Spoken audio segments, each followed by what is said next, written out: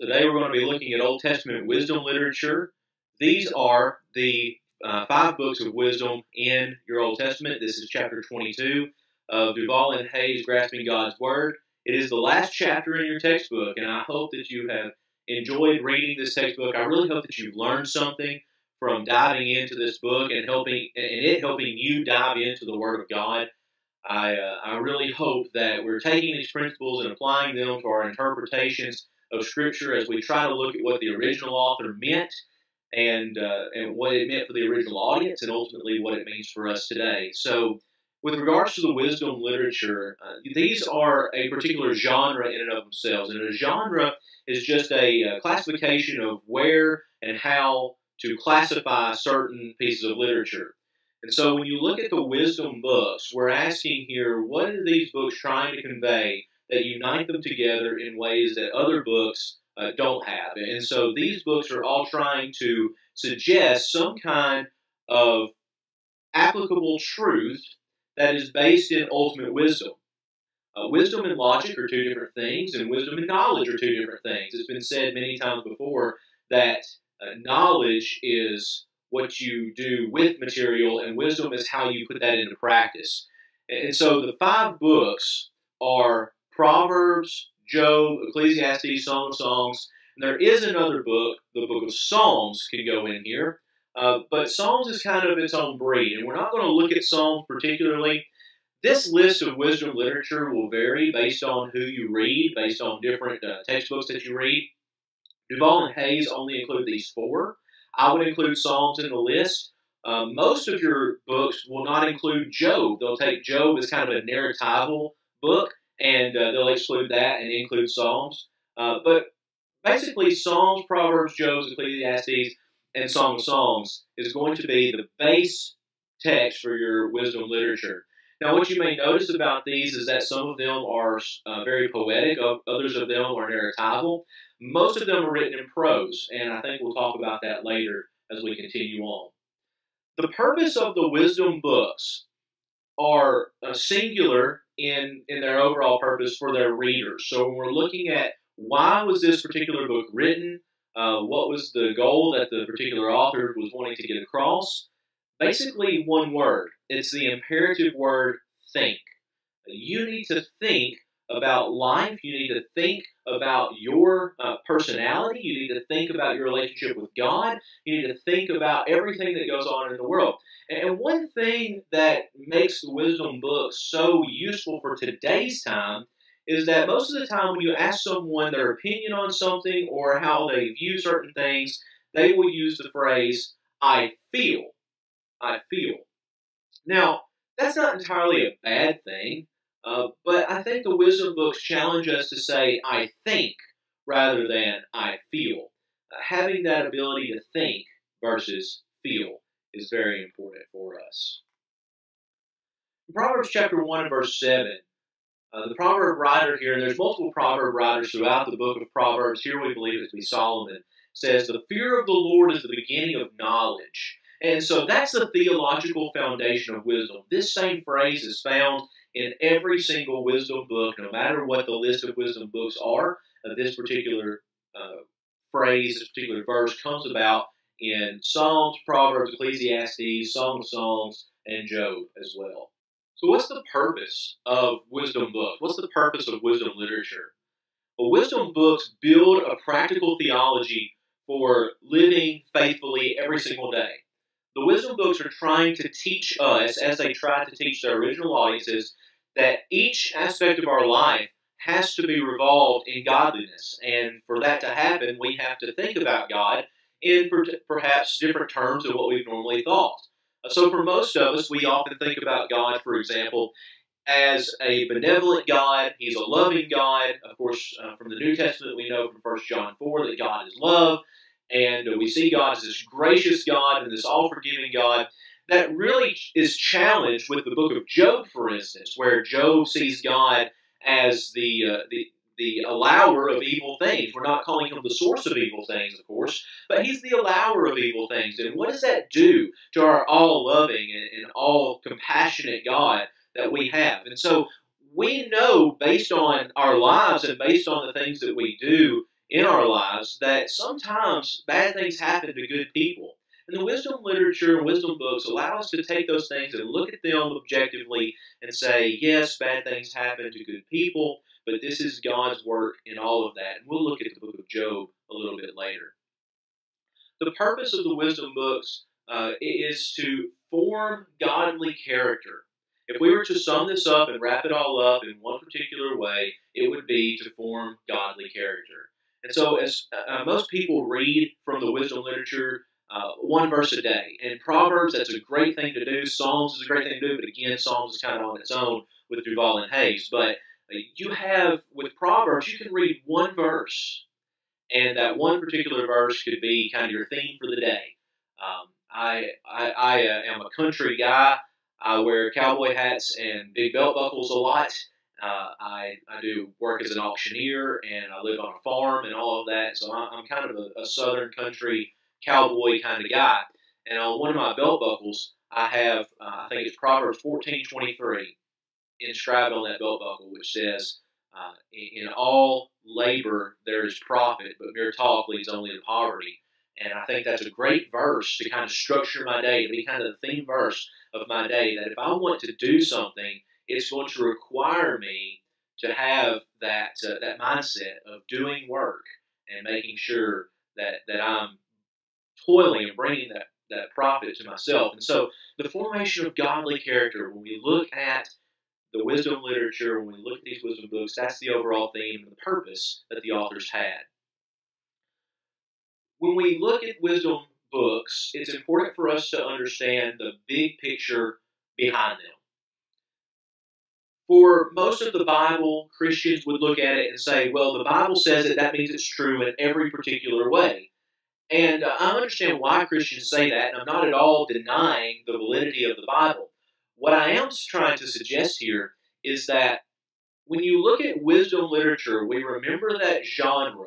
So it's important for us to realize that when we're looking at wisdom literature, that there is a bigger picture here, and that wisdom literature does look at the big picture. Now, what that means for us might be a little different than what most people would say when looking at the Bible. A lot of people will look at the Bible, and I'm not at all denying this, but they'll say, you know, the Bible says it and that settles it. Well, that's true in a lot of senses, especially if we look at it in context. But it is important for us to realize, too, that the wisdom literature, these 4 books, that arguably 5 that we've looked at already, these present rational, ordered norms of life. So maybe not in every sense these are true, but in most normal senses they are what we'll call universal truths. So a good example of this is Proverbs 22:6. Train up a child in the way he should go, and when he's older he will not depart from it. Now, that particular teaching is universally true. If you train up a child to be an adult, to be a good person, to love the Lord, and to be a good follower after the Lord, and to be just an upstanding person in the community, generally that child will follow in those steps. But you and I all know of children who have been raised up by godly parents, and perhaps you deal with this in your family, unfortunately, but maybe they've been raised up by godly parents, and ultimately they leave and engage in a life full of debauchery, and maybe they get into things like drugs and sexual promiscuity and things like that. You know, I think about the prodigal son in Luke's gospel that Jesus talks about there, and you know, he had been raised up the same as his other brothers. He had been raised up by a great father and by a good, godly individual, but ultimately he leaves everything to spend his inheritance on reckless living, and what a tragedy. In that particular sense, Proverbs 22:6 doesn't fit, but that also ignores the normative parts of life. So these are normal. These are not necessarily true in every single sense, but in most normal senses, they are true. So when we come to the book of Job, Job has long been a misunderstood book, unfortunately, because we look at Job and we say, well, God is the source of suffering. And we forget that the book is teaching us how to suffer righteously, how to have that righteous suffering that we might even have to deal with even today.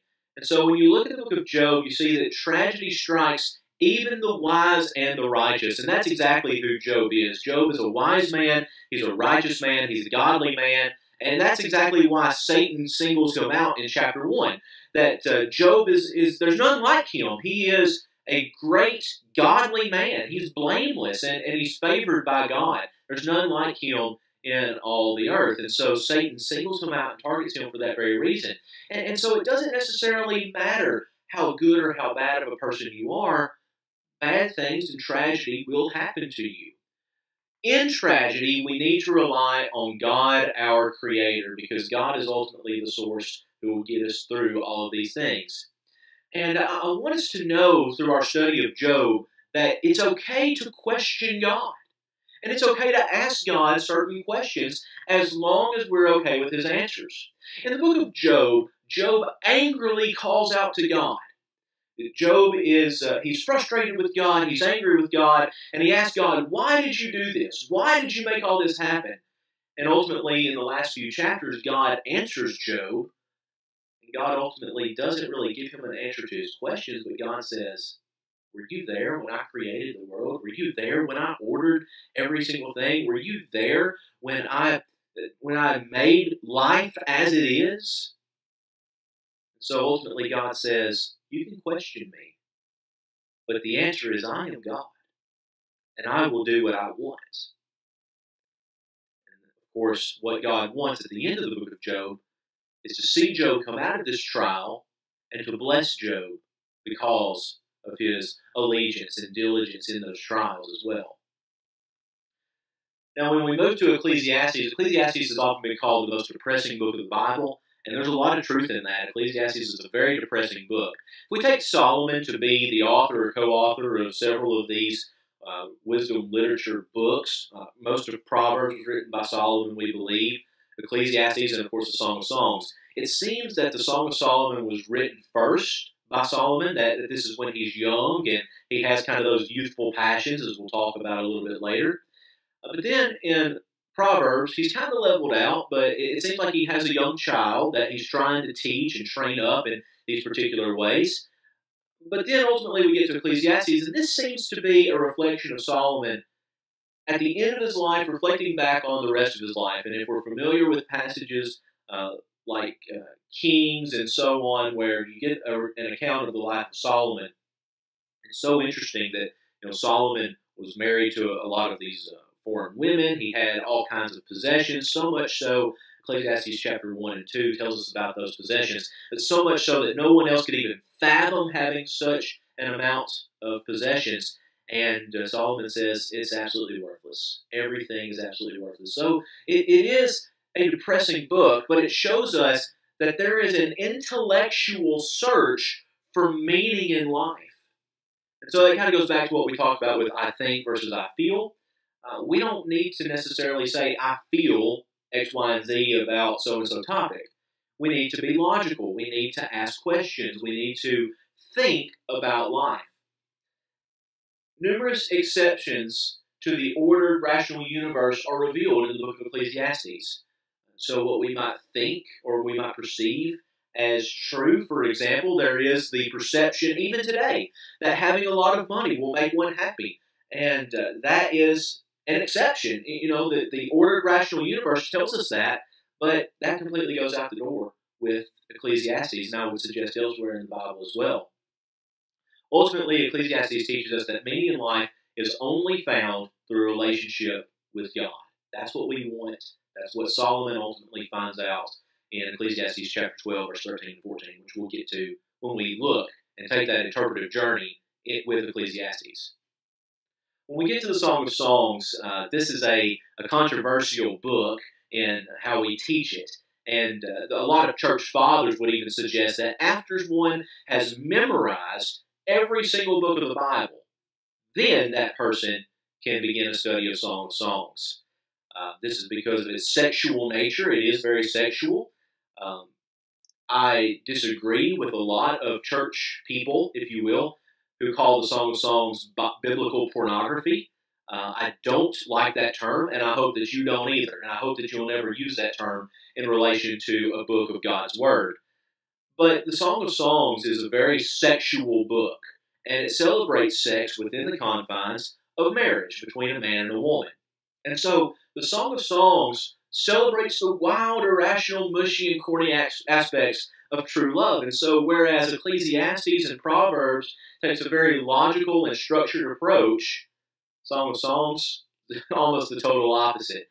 One reason why I think Solomon wrote this at the beginning of his kingship as a young man is because of this wild and irrational thought process. You're feeling those passions and you're conveying those passions out. Whether this song was written for Solomon or by Solomon, there's a discrepancy there in the Hebrew text, but whichever one that is, it really doesn't matter. It communicates to us that sexuality is a good and godly thing within its proper confines. Now, a lot of wisdom literature is written poetically. A lot of it's written in prose as well. Not a lot is written in narrative, though we could argue that Job is a narrative. But when we look at wisdom literature as poetry, we need to understand what's called parallelism. And this occurs in both prose and poetry as well. But it's basically saying the same thing twice in another way. And so a great example of this is Job chapter 6 and verse 2. If only my anguish could be weighed, and all my misery be placed on scales. So what we see here is Job is saying the exact same thing two different ways. And that's very common in poetry. So this parallelism, it structures Hebrew poetry where one thing is said the same way twice. So keep that in mind. And when you're reading the poetry and you're reading the wisdom literature, I know some of you are doing your interpretive papers on Psalms, on a section of Psalms. And whatever chapter that may be is up to you. I want to encourage you, look for parallelism. Look for where the author has said the same thing twice in different ways. Wisdom literature also relies on figurative imagery to communicate its message. This is a very poetic thing. We do the same thing today. You can remember being in high school and maybe even middle school, and you'll read something out of Shakespeare, and they'll say, the sky is blue, and you're like, the sky is blue. Okay, what does that mean? It means you go outside, the color of the sky is blue. And then your teacher says, no, it means that Shakespeare was sad the day that he wrote this play. Okay, that's taking imagery and applying it to literature. And so the Song of Songs is the master of this. We read it several times, and one great example is in the first chapter, in the 10th verse. Your cheeks are beautiful with earrings, your neck with a string of jewels. Well, that's very imagery related. When we read this, we see the picture of this woman who is decorated with fine jewelry. And that's certainly a depiction that the author wants us to have in our mind's eye. Further in the Song of Songs, we'll read things like, your neck is the Tower of David, or your neck is like the Tower of David. Probably not flattering in our world today, but in their world it was very flattering, and it was a great way to describe beauty. And so that imagery and that figurative language we need to really pay attention to. Don't take things verbatim literally with wisdom literature, with poetry. We have to interpret, and that's our job, and what we're trying to do with this particular class. So as we try to grasp the meaning of wisdom books, let's start with Proverbs. Proverbs helps us to always remember that it helps to always remember that individual proverbs reflect general nuggets of wisdom and not universal truths. Now, we've already talked about this, Proverbs 22:6 and others, that it's generally true, but not completely true in every single sense. That does not deny Scripture's authority. It doesn't deny Scripture's inerrancy. What it tells us is that the proverb writer was writing a universal truth that is loosely based on the experiences and context of most people. Another example, like Proverbs 22:6, is Proverbs 10:4. Lazy hands make for poverty, but diligent hands bring wealth. That kind of goes back to Proverbs 14:23 that I have inscribed on my belt buckle that I wear most of the time. Is it 100% true, though, that every person who does not work laboriously will be poor? No, I don't think so. I mean, think about the great CEOs and people like Mark Zuckerberg and the CEO of Amazon, whatever his name is, and Bill Gates and all those other guys, they're not really doing labor-intensive jobs. They're sitting at a desk, but they're the most wealthy people in the world. And so does Proverbs 10:4 not apply to them? No, it does apply to them. Hard work and motivation and striving for things that you want and striving for success, that's a universal truth. And if you don't do that, you're not going to get the reward. You're not going to reap the reward of that. So we have to remember the context in which this is written. This is written to an agrarian society, which we'll look at a little bit later. And if you wanted to make it in the world, if you wanted to be rich, you had to get out there and work with your hands and be involved in agriculture, just something you had to do. And so we want to understand Proverbs. We're going to take this through our interpretive journey with all the steps, all 5 steps. And the first is to grasp the text in their town. So what did it mean to them? We want to, first of all, explore the literary context. And so some Proverbs, as they're written in chapter and verse divisions in our Bible, some of them stand alone, some of them are connected to others. Sometimes wisdom is referred to as a woman, and foolishness is referred to as a woman as well, as a prostitute in the first few chapters of the book of Proverbs. And so we want to explore those literary contexts and that imagery. We want to note the structure and basic units of the book. The first part of Proverbs is written as if from a father to his son. At the end, you have the words of kings. You have the model woman in Proverbs chapter 31. And so we have to explore that literary context. What is being communicated with this particular text? Step number 2, we measure the width of the river to cross. And so what's the difference between our world and their world? Well, 2 main things that we need to take into account. The first is to be noteful of the agrarian context. This means agriculture was the main context of their world. Agriculture is so very important in our world today, we wouldn't be alive without it, but it's not the main focal point of our world. I would argue today that technology and the internet and things like that, in postmodern society, that's the driving force in our world today. In their world, agriculture was the driving force. So when you come to Proverbs chapter 31, and you see that this woman, this model woman, went out and bought a vineyard, well, that should tell us something. That should really make these alarms go off in our head, that a woman, nonetheless, was able to buy a piece of land to use for an agricultural purpose to make money in that particular context, in that particular setting.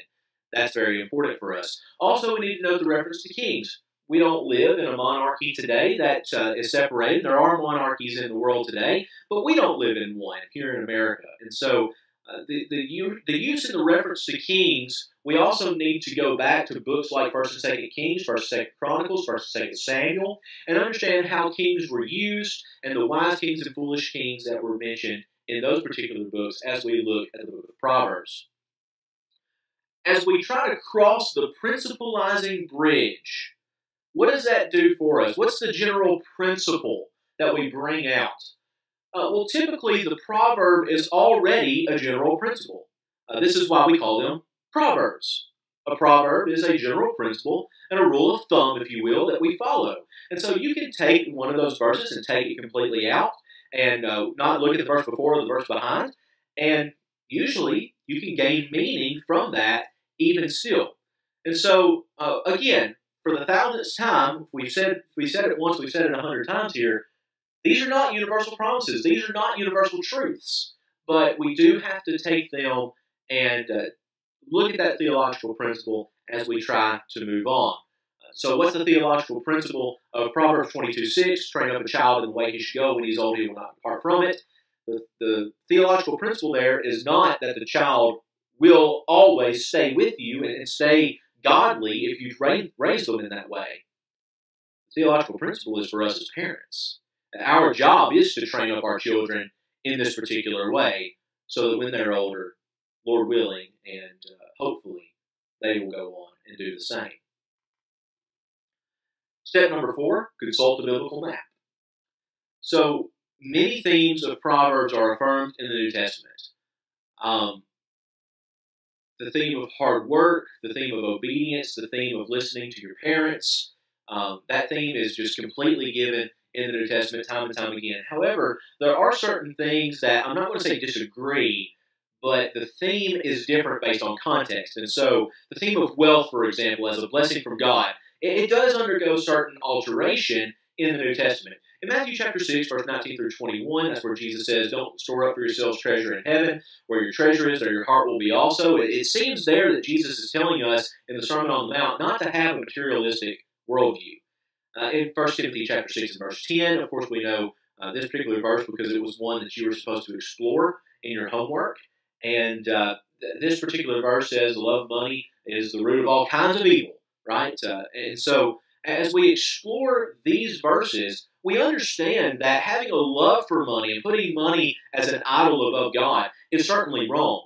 And that we're doing that, we're living a materialistic lifestyle when we do that, Matthew chapter 6, verse 19 through 21. But the fact remains that if we work and if we strive for those things, that God will bless His people. And God will give us, as Jesus says in the model prayer of Matthew chapter 6, give us this day our daily bread. God will take care of us for today, the things of today. And so you can blend those together, and it's necessary to do that as we try to interpret these passages. The last step is to grasp the text in our town. In other words, what does this text mean for me? We have to catch the big picture of what the text tells us to be. So when we read Proverbs, whether we're reading one particular verse or we're reading a whole paragraph or a whole chapter or the whole book, we're asking the question, what does the author want me to be based on what I've read? Ultimately, I think for Proverbs, the author and authors want us to be followers of God. They want us to be wise, they want us to be logical, they want us to grasp knowledge, and they want us to be smart with our decisions in a godly way. Well, now let's look at the book of Job. Job is obviously going to be different from the book of Proverbs in many different ways. For Job, we have to always remember to situate smaller passages into the grand context of the complete story. Job isn't a small book, and so when we study the book of Job, it's very easy for us to take certain things out of context. And I want to give you an example of that. Excuse me, I left my Bible over here on the table. But in Job chapter 36, in Job chapter 36, we read this. Indeed, God is mighty. This is verse 5. Indeed, God is mighty, and He does not despise people. He is mighty and firm in His intent. He does not allow the wicked to live, but He gives justice to the poor. Now that sounds like a godly principle, doesn't it? That God is mighty. He doesn't despise anyone. That He's going to allow the wicked to fall, and He's going to lift up the righteous. That's a very common theme in the book of Psalms and elsewhere. But when you look in chapter 36, this is Elihu speaking. Not Job and not God. Elihu is the one speaking. And so what does that mean? Well, the words of Elihu are condemned in the book of Job.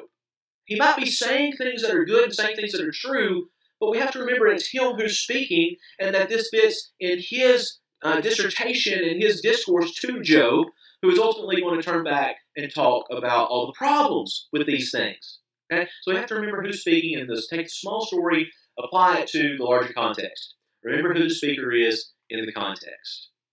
As we break down the book of Job, we can do that with the beginning, Job chapter 1 to chapter 2, verse 10, where Satan comes to God. God allows Satan to afflict Job, and Job is afflicted in losing all of his things, including his health. The only thing that Job doesn't lose here is his life.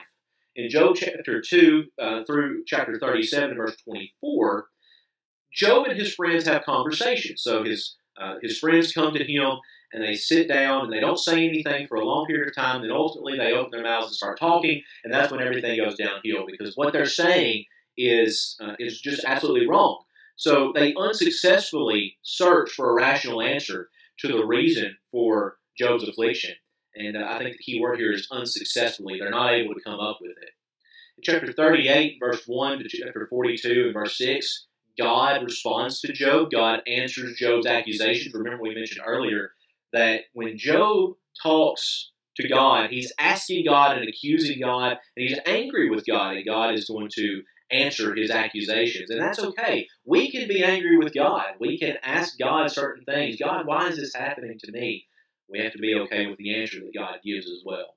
And then the last part of chapter 42, verse 7 through 17, Job's friends are rebuked, and Job is ultimately restored.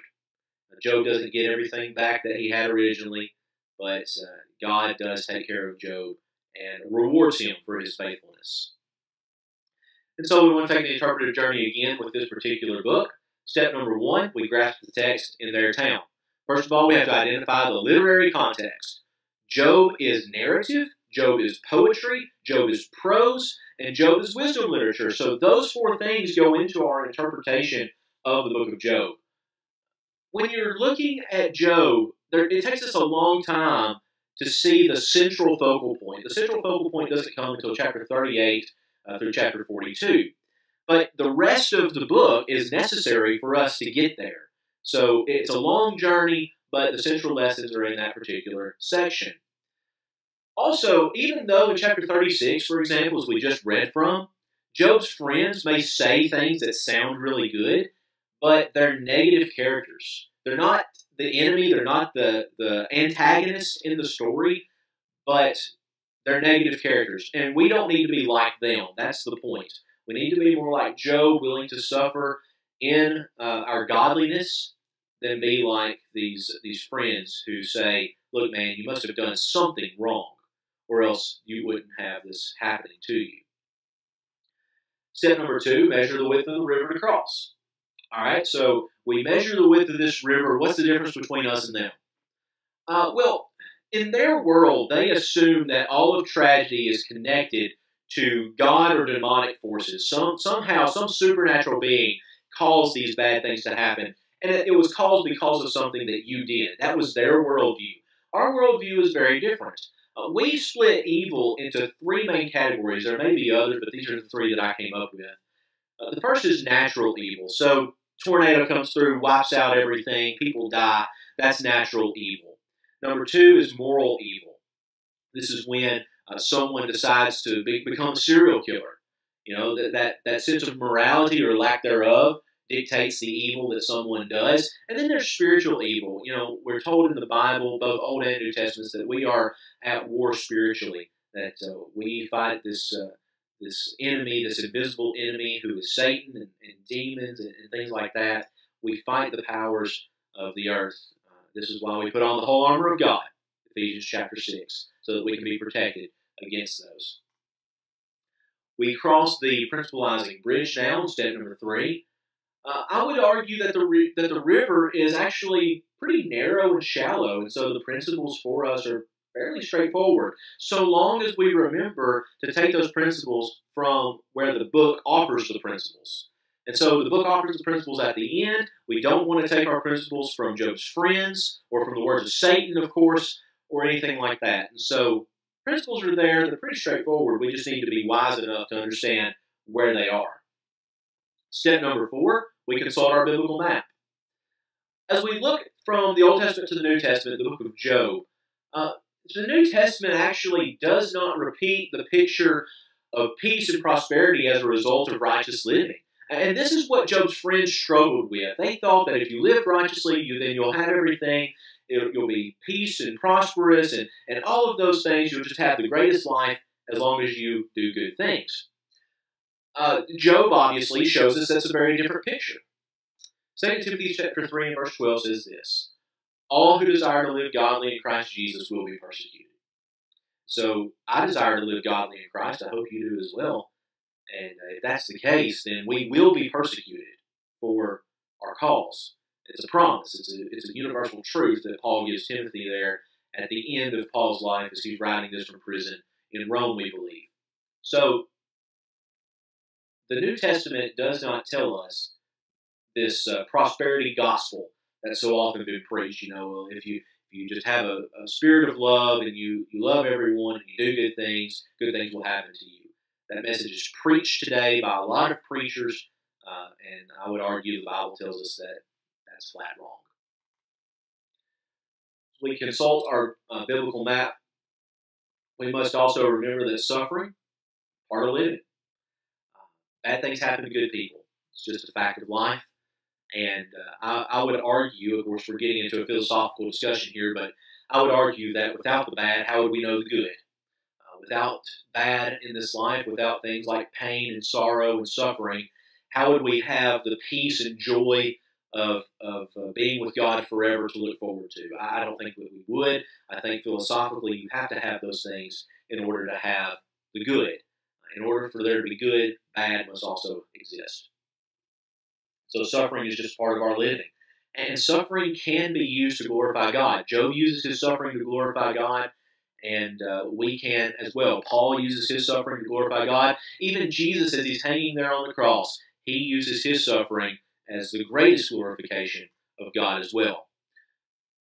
Our last step is to make application for ourselves, to grasp the text in our own town. Our focus in grief should not be on why, but rather on God and his character. So when we're feeling this grief, and I don't mean the grief of just losing a loved one or whatever, but when we think, why are all these bad things happening to me? We need to remember that God is good, that God is loving, and that God will ultimately see us through. I know it's very difficult for us to understand that in the middle of our suffering, but it's something that as a Christian needs to be on the forefront of our minds. And we should also be sympathetic with those who experience tragedy. We need to be willing to... one good thing that Job's friends do in this story is they do go to him in his suffering. And they sit there with him. It's either for 5 days or 7 days. I don't remember how many days transpire, but they sit there for a period of days, and they don't say anything. They just sit there with Job for a period of days. What Job needed there was their presence, not their advice or lack thereof. And it's easy for us when we see someone suffering to go to someone and start talking to them about this, that, and the other, and what God's will is and all of that. Sometimes it's best just to keep our mouth shut. So we need to be sympathetic with those who experience tragedy. Let's move on now to the book of Ecclesiastes. We want to always remember to interpret passages in light of the entire book, an ultimate answer, which is found at the end of Ecclesiastes. Ecclesiastes chapter 12, verse 13 and 14. Very easy to remember. 12, 13, 14. Chapter 12, verse 13, and verse 14. So at the very end, the Ecclesiastes writer, who we believe to be Solomon, says this: at the end of all things, the matter is this: to seek God and to love God, as ultimately, at the end of time, everything's going to be brought before him anyways. Okay, I'm paraphrasing there a lot. We'll see this, the exact verse at the end, but paraphrases never hurt anybody, I don't guess. When we start reading the book of Ecclesiastes, one word comes up over and over and over again. And part of our interpretive journey is picking up on these words that are repeated over and over and over again. And I don't know if any of you are doing your interpretation project on Ecclesiastes, but if you are, here's a freebie. That's the word Hebel or Hevel, depending on how you want to pronounce that in Hebrew. And I know most of you probably, if not all of you, probably can't read the Hebrew that's down here. I want to read it for you, and I want you to hear the words that come up over and over and over again, okay? The word Hevel means vanity or emptiness. Hebrew likes to talk in word pictures, and it means literally trying to catch the wind, something that is impossible. You just can't do it. It's emptiness. It's vanity. And so a good definition is this: things that look as if they have substance, but in reality, they do not. And so it doesn't take us very long in reading Ecclesiastes to see this word and to see the ultimate point of the book. Ecclesiastes chapter 1 and verse 2. Hevel Havalim Amar Kohelet Hevel Havalim Hakol Havel. So maybe you caught that. How many times do we have the word Havel come up? Over and over and over again. And then the word Havalim is the plural form of the word Havel. And so you have vanity of vanities, says the preacher. Vanity of vanities, everything is vanity.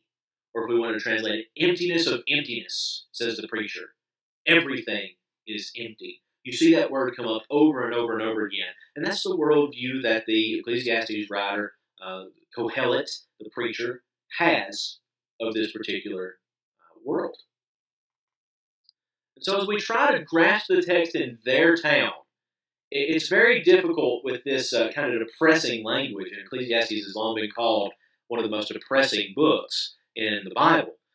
But the meaning for them is that apart from God, life is absolutely meaningless. So if you don't have God in your life, life is absolutely meaningless. It's all going away.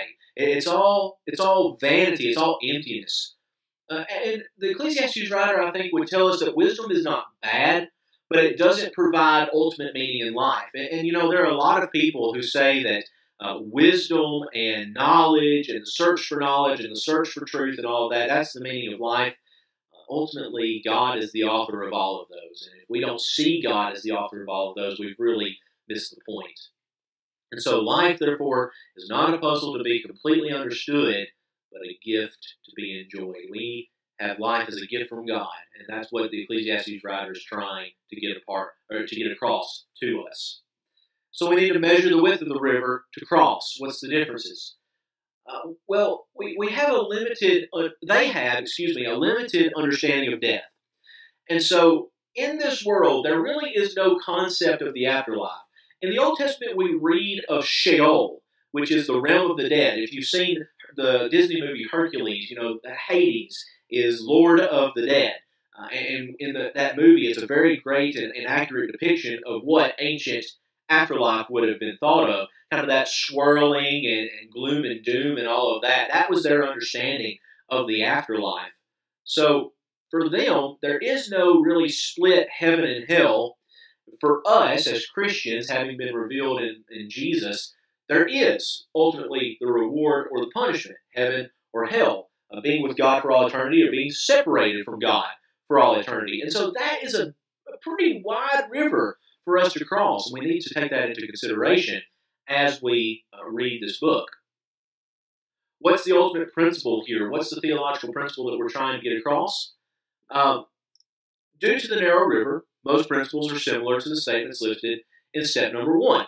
And so go back to step number 1, review that with Ecclesiastes, that'll tell you the theological principles. These theological principles are basically that without God, life is absolutely meaningless. And you see that with step 1, you see that here, and you see that in the New Testament as well. Which is our next step, to look at the biblical map, to look at the New Testament and see what our relationship with God is. The New Testament stresses that our relationship with God is ultimately through Jesus Christ. In the Old Testament, they didn't have Jesus. New Testament, Jesus comes. Jesus is our gateway to the Lord. Jesus even says, no one comes to the Father except by me, in John 14, 1-6. And so that's very important. I would also mention Colossians chapter 2 and verse 8. I cut out a lot of the verse here just because it wouldn't fit on the PowerPoint, but Paul writes, see to it that no one takes you captive by philosophy and empty deceit. And so that search for wisdom, that search for meaning and knowledge and all of that, philosophy is a compound word in Greek. It's a compound of phileo and sophia. Phileo means I love, and sophia means wisdom. So if your name is Sophia, your name means wisdom. Beautiful name. So philosophy is the love of wisdom, right? Well, this type of philosophy is not saying that philosophy is bad. It's saying that when you put your love solely in the struggle of grasping for wisdom from an earthly perspective, where logic is everything, where logic rules everything, you've missed the point. Because God is the author of that, and we need to understand that in order to have that relationship with Him. Lastly, we grasp the text in our town, of course. We remember apart from a relationship with Jesus Christ, life is ultimately meaningless. And so maybe you're sitting there thinking about your relationship with Jesus right now, and you're thinking that I don't have that relationship with Jesus. And if you don't, I hope that you'll think about this book, that maybe you'll read this book and be convicted of that and say, yes, I need a relationship with Jesus in order for my life to have meaning. I hope that you'll do that. Ecclesiastes chapter 12, verse 13 and 14. Again, I mentioned it earlier as a paraphrase, as my own paraphrase, but here we have it in front of us. The end of the matter, when all has been heard, fear God and keep His commandments, for this is the whole duty of man. For God will bring every deed into judgment, whether with every secret thing, whether good or evil. And so even then, the author of Kohelet, the author of Ecclesiastes, knew that we would have to stand before God, give an account of all the good and all the evil that we've done. Fortunately for those of us who are Christians, we can plead the blood of Jesus, right? We're blood washed. God does not see the sinner that stands before Him. God sees the Savior, Jesus Christ. But I'll stop preaching and get back to our discussion of wisdom literature here. Last book for us today is the Song of Songs. And a lot of people get uncomfortable talking about the Song of Songs. We're going to talk a little bit about that here. I just want you to know that it's in the Bible, and what's in the Bible is worthy of reading and studying. And so I hope that you will take the time to do that diligently. The Song of Songs is a collection of love poems between a young man and a young woman. Maybe it's written by Solomon. Maybe it's written for Solomon. Again, we noted that earlier as we talked about this particular book. Regardless, it's about sexual relationship within the confines of marriage and the passion that you have before marriage for your future spouse and within the confines of marriage now that those things can be consummated as well. One of the great things I love about Song of Songs is the verse over and over and over again where the daughters of Jerusalem sing this particular line, and they say, "Don't awaken love until it pleases." Well, there's a time, as the Ecclesiastes writer would also say, there's time for everything. There's a time for us to engage in sexual activity within the confines of marriage and a time for us not to. Those passions that burn within us are something to be celebrated, I think. The author of Song of Songs would say that it's not wrong to have that passion for your beloved, as chapter 1 and 2 and onward would call these particular relationships. The book of Song of Songs can be broken down in this way. In chapter 1 through chapter 3, verse 5, you have the courtship. These two people basically dating, courting one another, whatever word you want to use there. And then in chapter 3 through chapter 5, you have the wedding, them coming together. And then in chapter 5 through chapter 8, you have their continual life of love and engaging in the same passion that they had in their courtship. I do a lot of premarital counseling here at the Salem Creek Church of Christ in Murfreesboro, Tennessee. And that's one thing that I try to stress to those young couples who are getting married is that the same passion you have now should be there when you're married. And it should never decrease. There are going to be times where it does seem like it's decreasing, but never stop dating your spouse is what I try to tell them. And I go to Song of Songs to prove this point. So let's take the interpretive journey one more time. We grasp the text in their town. This text was likely read or sung at weddings in the ancient world. That's what it was probably used for, to celebrate that love. And we have to remember that this is ultimately a conversation between a husband and wife. And so we can't go to Song of Songs and argue that this is pro-premarital sex or it's against sexual relationships within the confines of marriage or whatever. We also don't need to read it allegorically, which is what the early church tried to do. They tried to look at this as an allegory between Jesus and the church instead of a relationship between a man and a woman. We don't want to do that. We want to take it for what it says and let that be that. Step number 2, measure the width of the river to cross. Now, this is a pretty wide river.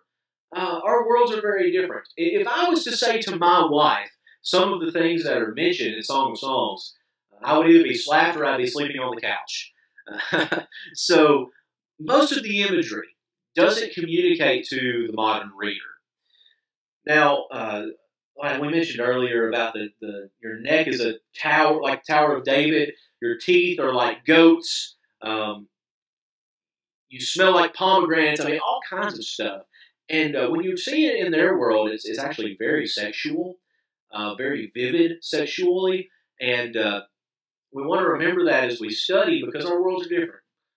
So we have to ask the question, would this be flattering in their world, and what does it mean for us in our world? So, for example, Psalm chapter 4, verse 4, your neck is like the Tower of David, built in rows of stone. On it hangs 1,000 shields, and all of them shields of warriors. Again, if I wrote that in an anniversary card, I don't know when you'll be watching this, but at the time of the recording, my anniversary with my wife was yesterday, November 3rd.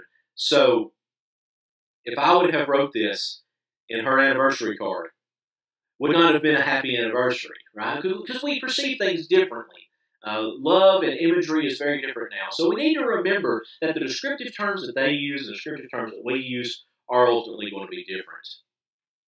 What's the theological principle? What's the main theme that we can get from this that we can use in our everyday lives? Well, I think it's very simple. People should seek a godly relationship and should be madly in love with his or her spouse and should express this love in strong emotional terms. So I don't know the demographics of who all's in this class.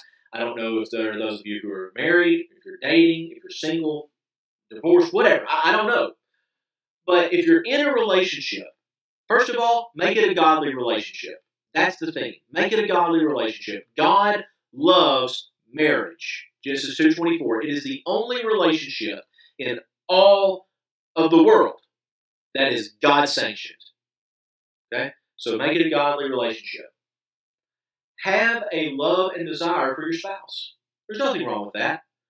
Keep it appropriate in certain contexts. Don't be playing tonsil hockey in the middle of a group of people. But have affection for your spouse and show that love to your spouse. There is a book by Gary Chapman called The 5 Love Languages. If you haven't read that, you need to. All 5 of those love languages tell you how to communicate love to your spouse. It's very important for marriage and for relationships. And they need to be expressed, and there shouldn't be any shame in doing that. Now, what does the New Testament say about this? Well, the New Testament obviously affirms this principle. In Ephesians chapter 5, verse 22 and following to verse 33, the Bible tells wives to submit to your husband. That's not a derogatory term, but we're not studying Ephesians, so I don't have time to go into it now. And for husbands to love their wives. And so you have that husband-wife relationship where you're solely devoted to one another. 1 Corinthians chapter 7 is basically the New Testament Song of Solomon. It talks about how to have that sexual relationship within marriage, that, gentlemen, you own your wife's body and she owns your body. You're not your own. You belong to one another in every sense of the term, and that the conjugal rights that come with that are there in the marriage relationship. And so those are 2 of many passages that talk about that, that affirm that theological principle. So what does it mean for us? I think it's very simple when it all gets boiled down, that married couples can apply it verbally, that we can apply the Song of Songs verbally in expressing our love to our spouses with romantic gestures. If you're married or if you're dating or whatever, if you're engaged, whatever your situation, tell that person that you love them, show them that you love them, and have a godly relationship. Remember, ungodly relationships, God obviously does not approve of. But godly relationships are there for us to enjoy. And so as we think about the wisdom literature, to sum it all up in 3 main things, I want you to retain these 3 things so that we can understand wisdom literature better. The first is this: wisdom literature presents universal truth. So it's not true in every sense, and it won't be true in every sense, but it is universally true. Number 2, wisdom literature is often poetic. And so as poetry, we need to be familiar with parallelism, the use of imagery, and other poetic ways of writing. If you include the Psalms in here, maybe understanding the use of acrostics in poetic structure, which we didn't talk about Psalms. I think Duval and Hayes put that as its own category, but we need to remember that wisdom literature can be poetic, narratival, prose, whatever, but understand the literary context of the book that you're studying. And number 3, I think this is most important, wisdom literature must be interpreted in terms of history, genre, and literary structure. So history, we want to look at what the history of their world was so that we can bring it into our world. Unless we understand their world, we're never going to understand the text in our world. It's just a matter of fact. Genre, is this a narrative with Job? Who's speaking here? Is it conversation? Is it poetry? Is it prose? What genre does it fall under? And I understand wisdom literature is a genre within itself, but that genre can be subdivided again into other categories. And it's literary structure. So as we follow the literary structure here, for example, Ecclesiastes chapter 1 verse 2, vanity of vanities, says the preacher, vanity of vanities, all is vanity.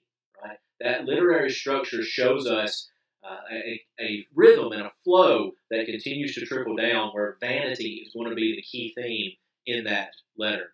So I hope that you've gained something from today's class. I really hope that you've gained something from reading Duval and Hayes, and that this has helped you study your Bible more and better. And I look forward to looking at more of your presentations, your projects, your homework. I hope that something that we're doing is helping here. And I hope that as you look at wisdom literature, you'll remember the one word that wisdom literature is concerned with. That's the word think. Let's learn how to think and think objectively. I hope that you have a great rest of your day. God bless you, and I'll be praying for you. Look forward to seeing your work. Bye-bye.